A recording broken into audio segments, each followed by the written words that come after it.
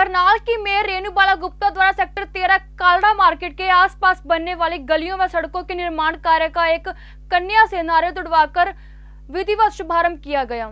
इस मौके पर मेयर रेणुबाला गुप्ता ने पत्रकारों को जानकारी देते हुए बताया कि लगभग 48 लाख के करीब खर्च इस पूर्ण निर्माण कार्य पर आएगा, जिसके तहत फुटपाथ पर चलने वालों के लिए एक अच्छा रास्ता बनाना, टूटी हुई सड़कों का नवीनीकरण करना एवं अन्य कार्य इसके अंतर्गत आएंगे। उन्होंने कहा कि स्मार्ट सिटी के अंतर्गत आने वाले कार्यों को जल्द से जल्द पूरा किया जा रहा है, जिसके तहत मुख्यमंत्री मनोहर लाल भी करनाल के विकास कार्य पर विशेष तौर पर जोर देते हैं। इसी कड़ी को आगे बढ़ाते हुए आज कालड़ा मार्केट व आसपास के एरिया में नवीनीकरण का कार्य शुभारंभ किया गया है। उन्होंने कहा कि इस एरिया में छात्राओं का भी ज्यादातर आना जाना रहता है, जिसके लिए सीसीटीवी कैमरे भी जल्द लगवाए जाएंगे, जो प्रोजेक्ट स्मार्ट सिटी के तहत पूरा होगा।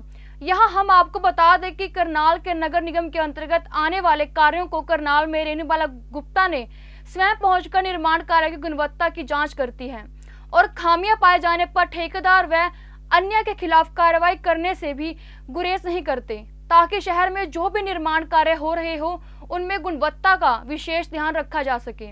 इसी अवसर पर वार्ड के एमसी के अलावा शहर के गणमान्य व्यक्ति भी मौजूद रहे।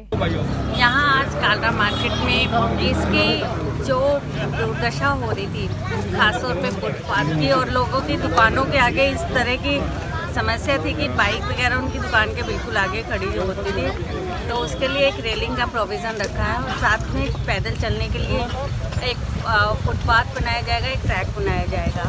लगभग 48 लाख का ये प्रोजेक्ट है जो कि पूरी मार्केट को ब्यूटीफाई करेगा। जहाँ कहीं कोई टाइलों का काम खराब हुआ होगा, जहाँ कहीं कोई ज़रूरत होगी, उसे पूरा करवाया जाएगा। माननीय मुख्यमंत्री मनोहर लाल जी के नेतृत्व में जिस तरह से शहर में सड़कों का नवीनीकरण शुरू हुआ, अब मार्केट का सौंदर्यीकरण, इसके साथ साथ शहर में जो भी विकास कार्य हैं वो नगर निगम पूरी तरह से करवाने के लिए प्रतिज्ञाबद्ध है।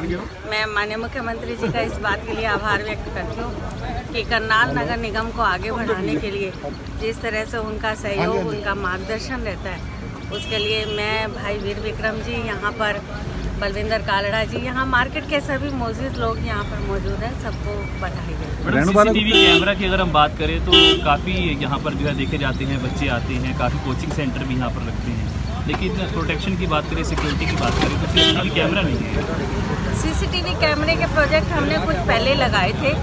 अब की बार जो सीसीटीवी कैमरे का प्रोजेक्ट है वो हमारा स्मार्ट सिटी के अंडर लिया गया। इसमें हमने लगभग 300 कैमरे और शहर के ऐड किए हैं, जो कि स्मार्ट सिटी के तहत पूरे शहर में लगेंगे। ऐसे ही लेटेस्ट खबरें पाने के लिए बेल आइकन को क्लिक कर हमारे चैनल को लाइक, शेयर एंड सब्सक्राइब करें। धन्यवाद। JBD Banquets लाए हैं incredible marriage palace Rajgharana and the finest banquet hall Jyoti Garden.